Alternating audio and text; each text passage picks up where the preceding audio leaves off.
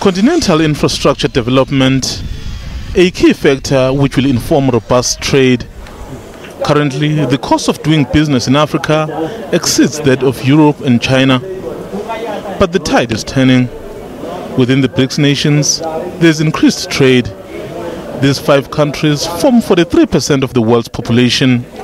South Africa increased its trade with the other BRICS nations by 11%.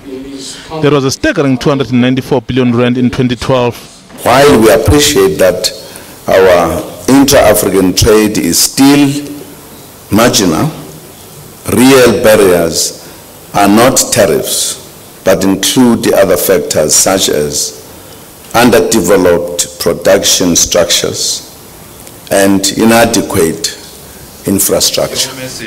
BRICS is willing to invest in the continent.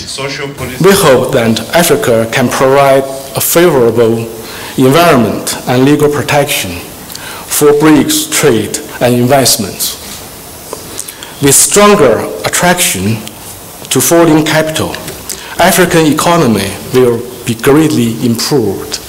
We at BRICS must consider Africa to be the partner in progress, not only a destination for our export, but destination for our investments.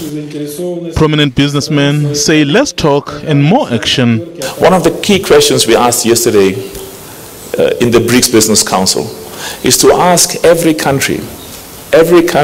chairperson on behalf of every single country from the BRICS countries to say, you may have 10 industries. I mean, all of our economies must diversify.